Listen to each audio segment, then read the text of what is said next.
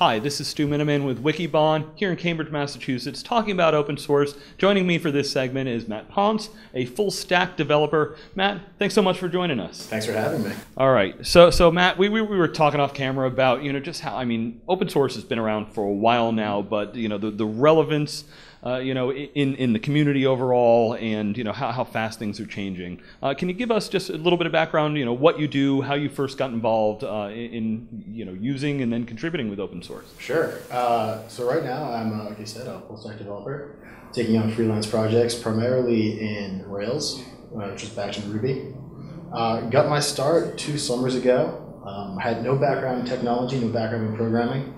Roommate was using it for some defense contracts, and I thought, hey, this is a cool tool. Vagrant is the tool I used. I'll take a shot. And after that, started programming my own. But then it was really the open source part of it that really got me hooked. The community aspect, Yeah. So first of all, you full stack developer. For those that aren't familiar, it's a pretty common term, but what is a full stack developer? So basically, I just handle everything. If you are a client and have an idea, I will take you from the design of your actual website, which the end user will see, to the back end, which encompasses the database, the load balancers, the servers. So basically all the nuts and bolts that make the pretty things that the user sees actually work. All right. Wow. Yeah. I think back. I show my age a little bit, but back in the '90s, I showed my wife the internet, and she got a job. We taught ourselves HTML and actually worked for some of the hospitals here in Boston doing website development. And then there were the people that once she did kind of the front end and the layout, she handed it off to people that did the back end. It's a whole lot bigger ecosystem now, and you've got things like where do you host it? Is it just Rackspace? Is it AWS? So you say end to end. What are kind of the common tools that you're using? What are the decision points they need to make? It looked at people at home probably look, it's like, oh, there's a commercial for like buildyourwebsite.com. Isn't it really simple? I guess if that's the site you want with those limited tools, it's very simple.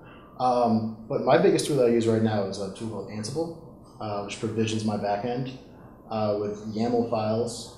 I put in how I want my server to be spun up, how many nodes, and that pretty much takes care of all the back end. So right now, one of the stacks I develop on is a Rails stack, so that's Postgres as my database, Nginx server for my web server, and then Ruby on Rails as my front end, encompassing everything. All right, so Matt, you said you didn't come from kind of a technology background.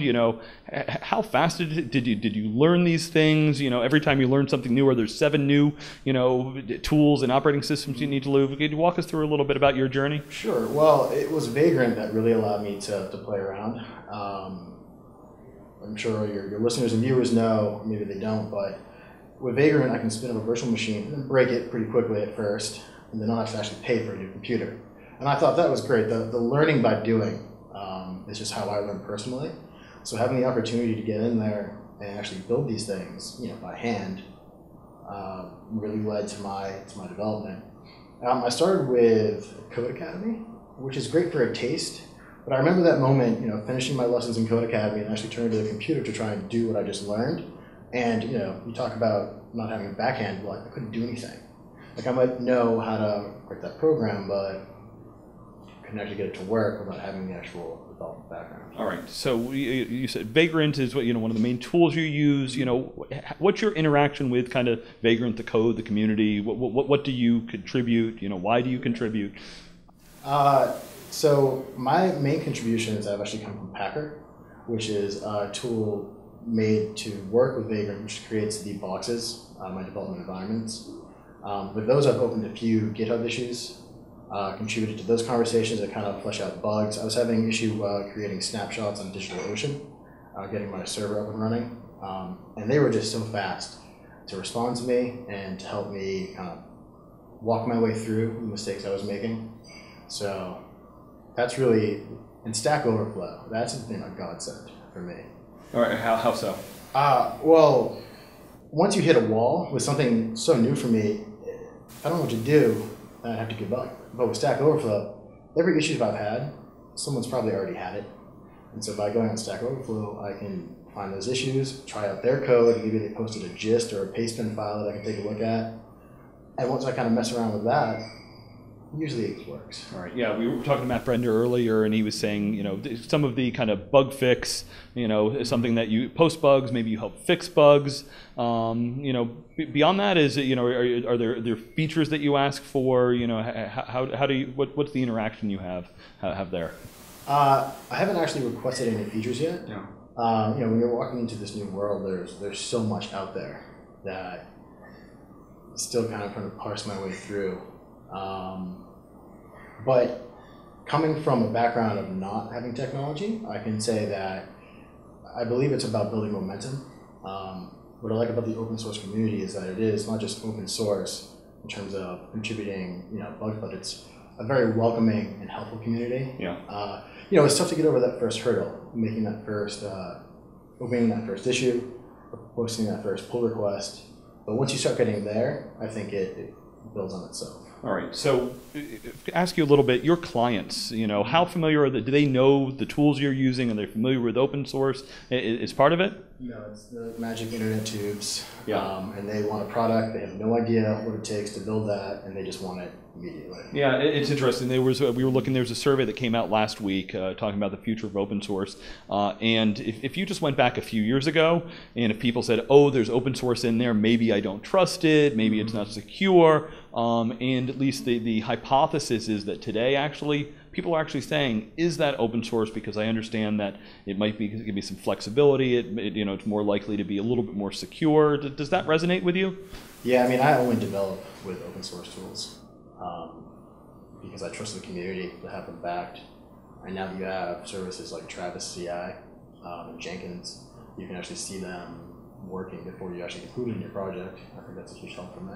All right. So can you talk a little bit about what do you think about when you look at your career, your involvement in these tools? Is Git part of your resume now built going forward, or? I think it has to be for anyone who's passionate or wants to be taken seriously in this industry. If you can't work with people either remotely or just show your incremental improvements in your files, then I don't think without Git you could really participate. All right. What about the community itself? Are you active in meetups? How do you find out new things? Where do you learn from? I will actually run my own Vagrant meetup in Boston. And I participate in the Boston DevOps meetups. And that's really where I get most of my interactions. I'm learning new tools. Is going to lightning talks, hearing people. So it's into DevOps. I'm curious. What's the general feel? It's like, do your parents know what DevOps is? Yeah, exactly. I think my mother said, "Oh, wait, I hear about this cloud thing on NPR, and you were telling me about it 5 years ago, at least." So, what's the general atmosphere? DevOps, is we've been talking about it in the community for a few years now.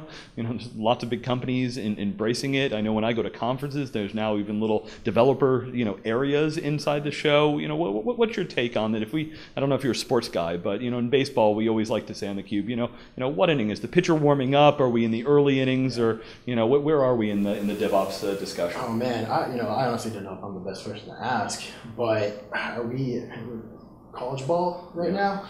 We're still getting ready before it kind of takes over. All right. It's great. I love it. All right. So one more personal question for you here. So you're from San Diego. I know we had a rough winter, but what is kind of the climate here, kind of Cambridge, Boston area, and the community here? What would you say to people if they were looking to come participate, getting out of college, or moving a company here? What would your advice be about this community? Well, I actually grew up here. Yeah. I would say there's maybe no better spot than, if you can live through the winters, there's no better spot than Boston. We have a lot of competition from San Francisco, but with the education background we have here, MIT, Harvard, BC, BU, the talent pool, the international community that's growing here, and just the access to capital here, I've found, has also been on par with any other city in the United States. So if you're interested in looking, you don't mind a slight winter here and there. This is the area. Yeah, well, Matt, you said you're in the South Shore. There's still a little bit of snowballs here, even though it is spring. Baseball season started, and but great. So if somebody wanted to find you active on some of the social media sites, website, what's your digits? How do people find you? Well, you can find me on Twitter at MattP182. It's probably the best place to find me right now. All right. Hey, Matt, appreciate so much joining us for this segment. Really love digging into this with you, and thank you for watching.